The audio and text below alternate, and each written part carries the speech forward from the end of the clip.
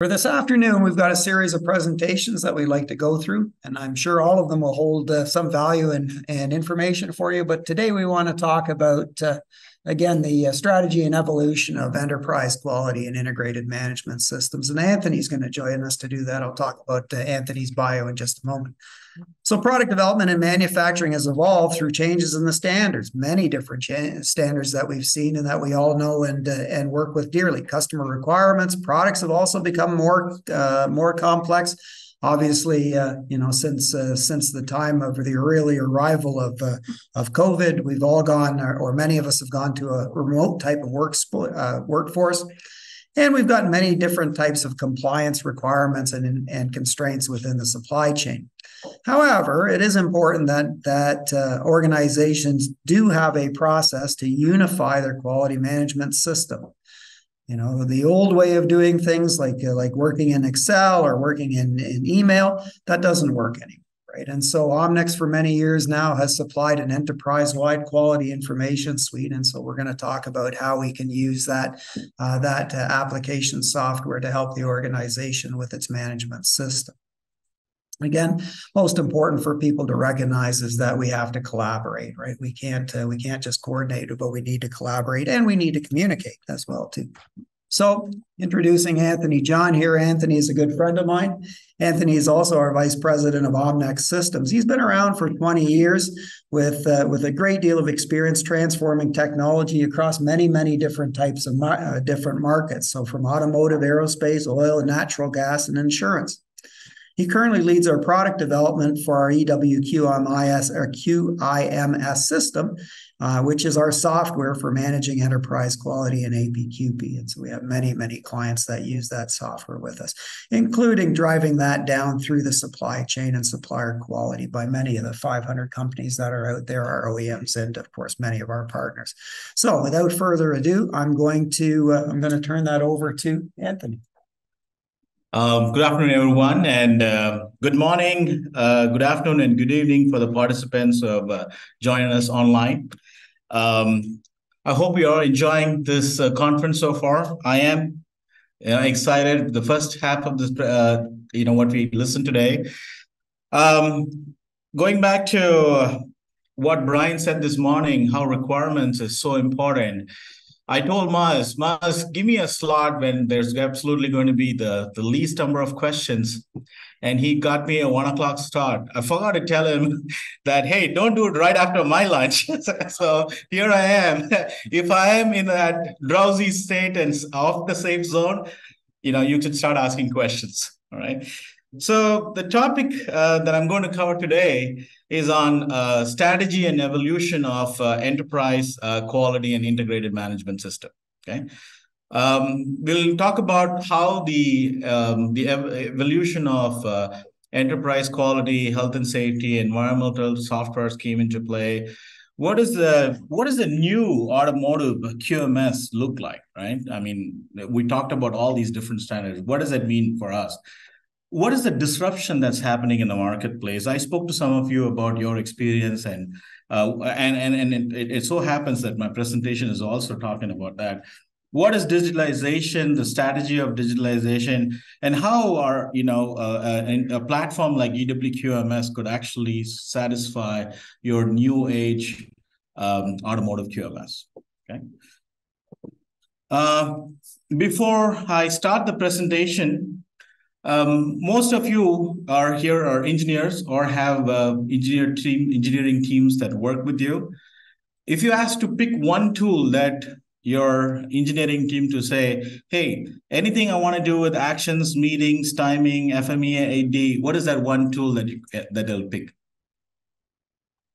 Think about it, because I'm a mind reader, and the winner is Excel. Right? Can anybody disagree that that is the tool that everybody goes after, and that is the evolution. That's how most of the enterprise quality started. I mean, the Stone Age was paper, writing in hand, and then we are here with spreadsheets. So spreadsheets. So we had these documents managed in separate spreadsheets. We had the customer issues, internal audits. All of them were separate individual spreadsheets stored in your computer or in some network drive and managed. And then, with the silo softwares started to present as a potential solution, but then, they were only addressing a specific need, right? They had an FMEA software or a document control software, an audit software, and none of this talked inside the organization. Right? Then what happened? The standards started to evolve, right? So we had the requirement for 14,001 came in. Earlier, the 45,001 was the 18,001. So all these new standards for environmental health and safety started coming into the picture. And then industry decided to create a separate software for QMS, separate software for environmental, separate software for new product development. And again, these softwares were not talking to each other. Believe it or not, many of the customers that we transition, right, were in one of these states even today. Right. So what is the modern day QMS, right? What is the definition of it? Okay, why do we need modern day QMS? One, we want the automotive QMS to support the traditional quality, environmental, health and safety and all that. The proliferation of new standards. We've been talking about 26262, ASPICE, ISO 2134 for 21434 for cybersecurity, ISO 27001 for infrastructure cybersecurity, ISO 21448 for SORDIF. Now, all these standards has emerged into the automotive industry with the growth of EV and AV. Now, the organizations now have to face the reality of new standards that they need to support with the tool. Complex products, right? We heard Ramo talk about a product that is something what you have not even, thought of, right? And then these hardware, software being developed in different parts of the world. Your workforce that you're working today, they are struggling with these big challenges and products. And important is that your requirements, HARA, safety goals, safety requirements, and much more, DFMEAs, PFMEAs, they all need to be integrated together, and information has to seamlessly flow. Right? Now, let's talk about collaborating with engineering teams. Pre-COVID, it was much easier to get all your cross-functional team into a meeting room, at least with 1 month notice, right? And today, your own team, you are in a hybrid mode. The day you come to the office, they're not there. I know some of my team members never come into the office that I go into. But and even worse is the supply chain. It's all over the map, right? How do you manage that challenge? Historically, and I think we had Chad and Dave talk about it, how hardware was a whole separate department, mechanical was a separate department. I don't know you, you don't know me, maybe we are cousins. So that's a story. But we need them all integrated together as one system. Now, conducting audits, assessment, reviews, like that, I can continue and go on. So all these are your new age requirements in automotive QMS, okay? So on the right-hand side, you see that honeycomb picture with all those different requirements all overlapped and stacked on one another, only because there's so much of data information that needs to be passed on. Right? So if I have to, summarize, what do you need? What would an automotive QMS look like on a 30,000 foot?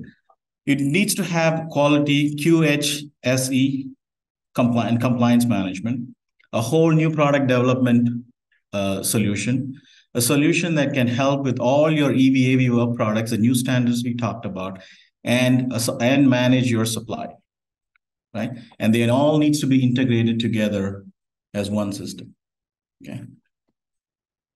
Now let's talk about disruptions that's happening in the marketplace. Is one of a screen grab from McKinsey report. it talks about the top CEO, the CEOs that they need to be aware of. What is the disruption that they need to be looking at? First is the rise of disruptive technologies. Okay, today cloud is everything. Right? The introduction of cloud has suddenly given access to data, access to compute, access to storage, which was not available in the past. We are now talking about on-the-air update, which is coming out of a common central cloud. So why should quality systems and new product systems not be on cloud? Right? AI is there since the 1950s. Artificial intelligence is my personal, favorite topic. And with what happened in the industry recently, with Chat GPT-4, they made a splash, right? Everybody woke up to AI and looked at AI in a whole different dimension. It was there with your Alexas and with your Google, and now it's there with Google Bard. You have Microsoft Copilot, so many other AI solutions that's already there in place. And it's not the future, it is now. It's happening right now. With cloud and AI and also IIoT are the idea of industrial Internet of Things, where you could place sensors on missions, where you had never before able to access some of this data from these systems are accessible through sensors. And this data is with high velocity and high variability, and they come at you at every single second if you want it to be. So cloud, AI, and IoT is going to complement all of them. Supply chain disruption. With the geopolitical risk and also, supply chain spread across the globe, there is a big supply chain disruption. How are you going to switch suppliers? What about the knowledge base that you had with a particular supplier? You cannot process all Excel PDF files and understand what was the product you received from a particular supplier. Look at the new workforce that is joining, right? The new workforce that is coming into coming to work are IT savvy millennials and Gen Zs. They were born with internet and mobile, and today they're entering the workforce where we have the traditional spreadsheets and silo systems inside an organization. So what is the key here? The key takeaway here is digitalizing all of this, right? Have information inside the company, and so what is digitalization? McKinsey and Gartner has given two viewpoints. I like the one that Gartner has written. Digitalization is the use of digital technologies to change a business model and provide new revenue and value producing opportunities. It is a process of moving to a digital business. Okay, so we talked about cloud, AI, and IoT are newer technologies, but the traditional web and technologies mobility will continue to help with digitalization. So let's talk about a quick example of what the digitalization is. Right. So imagine a new product workflow. We start with an RFQ, there is an impact analysis, and there's program management.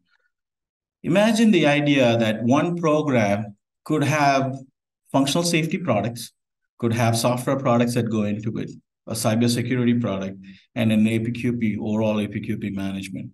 All of these project plans could be managed together in one single platform. Look at the power of the system where your disintegrated teams are now coming into one location to know what is your launch plan, when each of these products needs to be delivered. Okay. Now, with each of those work products that you have, you can also have a linked development of, for example, your DFMEAs, DVPNRs, HARAs, test plans, process flow, FEMA, control plan, work instruction, and any other documents that are part of the new product development could be digitalized and managed. Okay. that integrates to that generates PPAP and MES, and of course conduct all TPM activities. So the idea here is that you are digitalizing your enterprise. Okay, data is the new electricity, but it's not going to charge your EV car. So don't ask me. Don't disclaimer.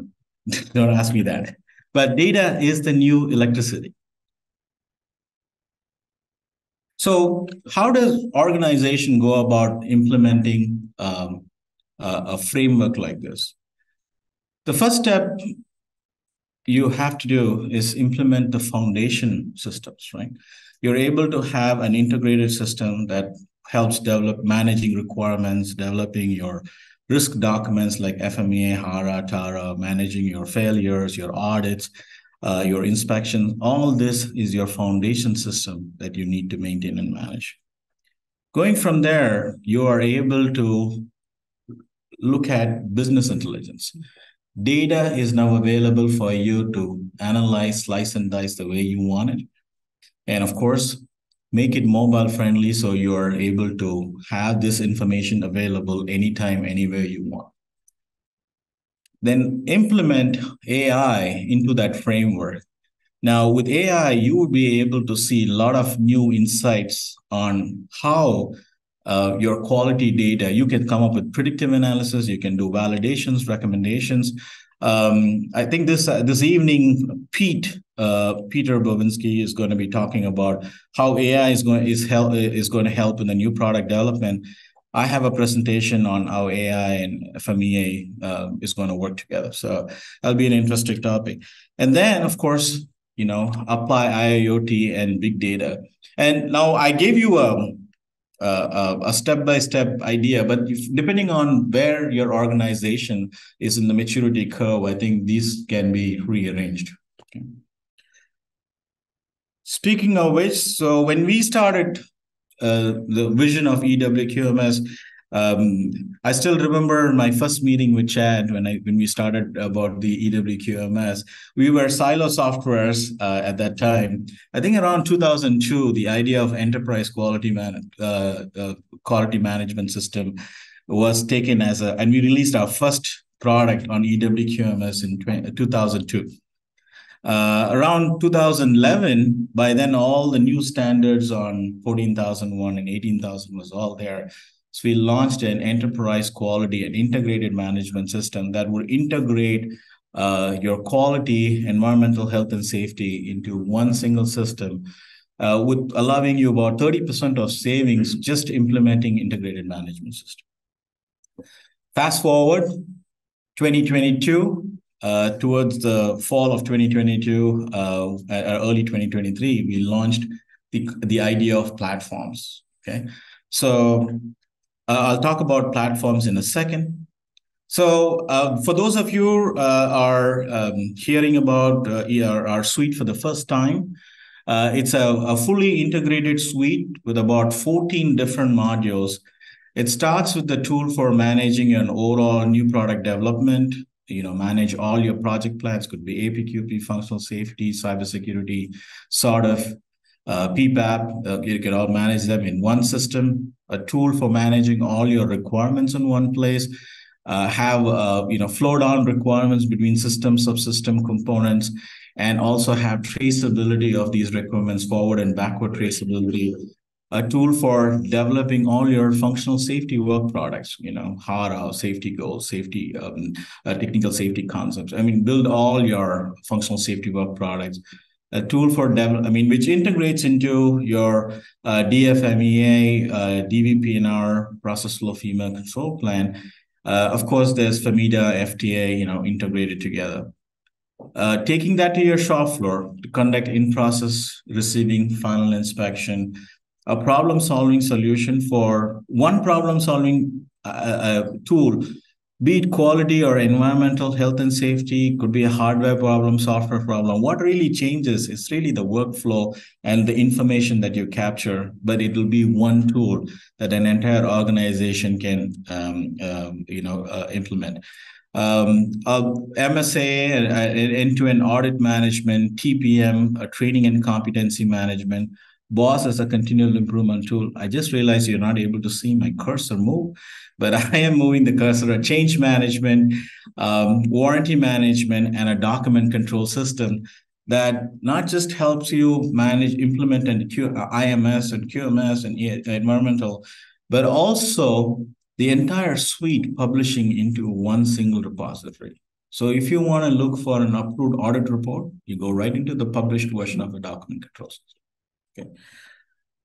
So there are 4 different platforms we thought of when the idea of an integrated suite came in terms of a new product development, a EVAV platform, a whole supplier quality management platform that can integrate into your new product, into your internal QMS and then IMS QHSE solution.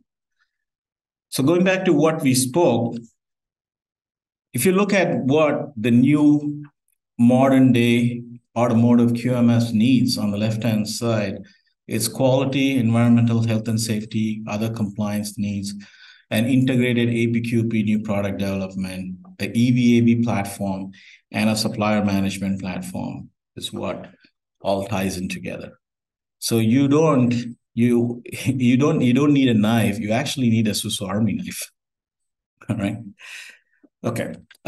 So the EWQMS today satisfies this, but so when you're looking at and implementing an automotive QMS, I think your long-term strategy should be something that could be more comprehensive. And then you may not have the resources to implement all of them at the same time, but you can slowly build, a full QMS implementing these systems.